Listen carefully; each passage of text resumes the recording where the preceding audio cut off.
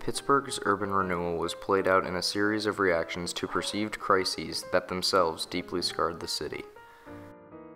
Urban renewal displaced many families, disproportionately poor minorities, in the purportedly moral interest of combating blight and renewing the vitality of the city. The reality was one of catastrophic upheaval and the destruction of not only physical place, but also of communities. As early as 1940, Pittsburgh city government had their sights set on urban redevelopment.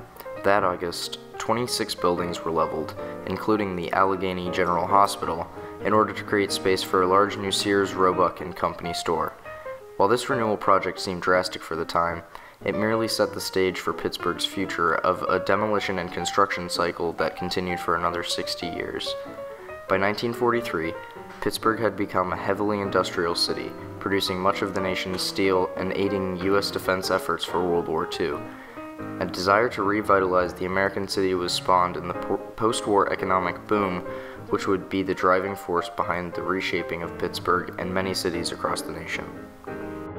Beginning in the 1950s, with the intention of curing the ailing American city, a policy of urban renewal leveled homes to make way for new modernist housing projects, public parks, and pedestrian shopping plazas. Political discourse touted these huge undertakings as methods of removing the source of urban blight. The definition of blight often extended well beyond the condition of an area, and considered racial demographic as a marker of property value. The mapping of blighted areas to be subject to urban renewal then became an issue of race relations. As more land was cleared for development, more people were forced from their homes and told to find a new place to live. Residents of areas that have experienced urban renewal began to view their cities as entities over which they have no control, being torn down and rebuilt over and over again.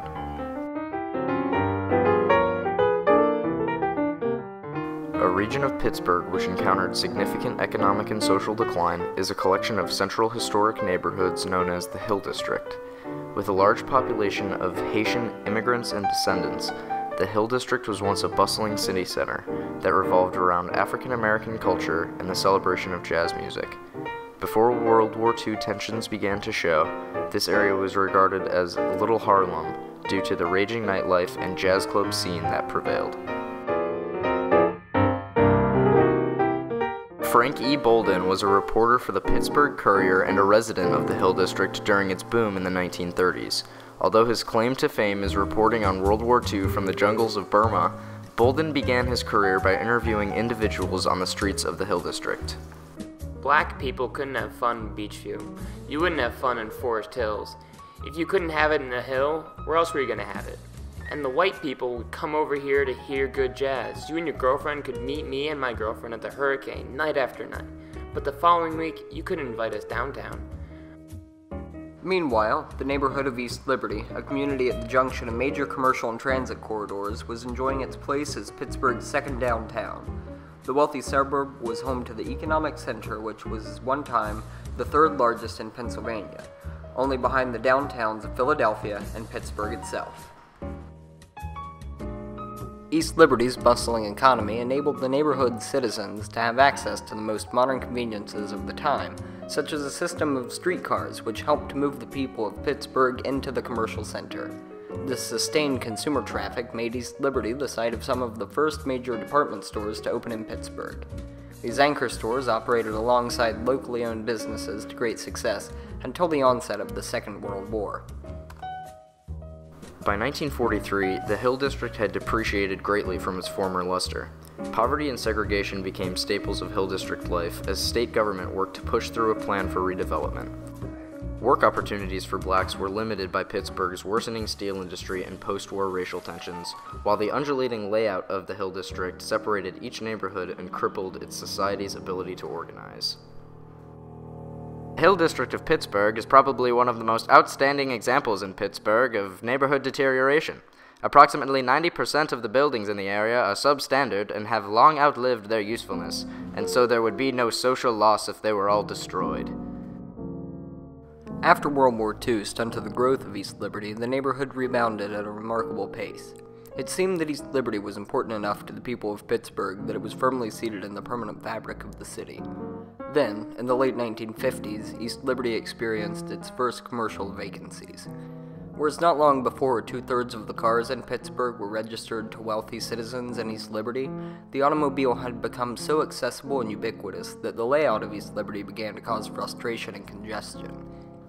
Rather than fighting traffic to shop at the locally owned businesses, the people of the wealthy neighboring communities simply drove somewhere more convenient, the more modern suburban shopping malls.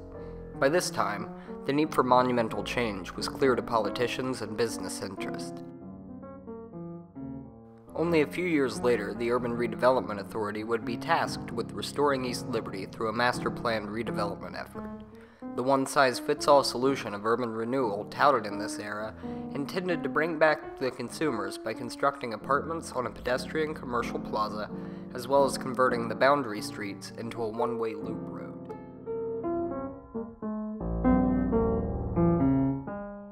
The government approved Evans' Lower Hill redevelopment plan in September of 1955, with construction commencing the following summer. The project included the clearing of 95 acres and 1,300 buildings, 413 of which were businesses. The plan also displaced more than 8,000 residents of the hill. Of the more than 1,500 families that were forced to relocate, only 312 were white families. The majority of the remaining nearly 1,200 black families moved into public housing communities in nearby areas such as Homewood and East Liberty. The influx of black families caused a culture shift in these towns and resulted in a version of white flight motivated by class status as well as race. As demolition turned their former homes into rubble, Lower Hill residents were unhappy with the pace and progress of renewal. They had been uprooted from their lives in favor of high-rise buildings, more shopping, and a brand new, ultimately failing, sports center, the Civic Arena. Clearing that much space split up the Hill District even further and pushed tens of thousands of residents out of the area. Hill residents didn't like the idea of putting them out to make a place for white people to play. The Civic Arena means nothing to the Hill. You didn't hear anybody in the Crawford Grove raving about going to see the Penguins play. They couldn't care less about going to see the Penguins play. Just as demolition was starting in the Hill District, the Urban Redevelopment Authority, which was working on the East Liberty project, was faced with orders from elsewhere in City Hall to add low-income apartments to the proposed pedestrian plaza. These apartments, which came in the form of modernist high-rises, were called for in order to accommodate the displaced residents of the Hill District, many of whom had settled just north of East Liberty in an area known as Homewood. With this new addition, the project was approved by the city and the construction began. This began with the removal of a portion of Pennsylvania Avenue, the major transportation artery which ran through the middle of East Liberty's suddenly failing commercial district. This was done in the dual interest of creating a more inviting and walkable commercial center more reminiscent of the suburban malls to which patrons had turned, as well as to more easily accommodate the sudden influx of automobiles, which had the potential to move consumers further than ever before, but made the ability to find a nearby place to park nearly requisite for any business district. What happened in East Liberty after the completion of the redevelopment plan was far from the revitalization the city had set out to achieve. The diverting of Penn Avenue into Penn Circle around the commercial district only served to channel automobiles away. The housing projects served their intended purpose of relocating numerous impoverished African American families and individuals, but this also contributed to hastening the decline of East Liberty. Low-income housing projects that were built with cheap and sturdy austerity mandated by the city to house these African Americans were seen as unsavory hives of criminal activity. Their location on the commercial pedestrian plaza created an environment in which visitors felt unsafe. East Liberty's decline continued for the years following. Businesses closed, property values fell, and crime rates increased. Pittsburgh's second downtown, it seemed, had died on the operating table.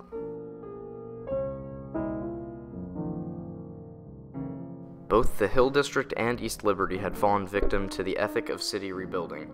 Since the execution of the Lower Hill redevelopment plan, life in the Hill District has never been the same. People were promised change that would not come. By 1990, the Hill had lost about 70% of its population, more than 38,000 residents and 400 businesses. The leveling of popular bars and clubs forced the remaining Hill residents to adopt a new lifestyle, one far gloomier.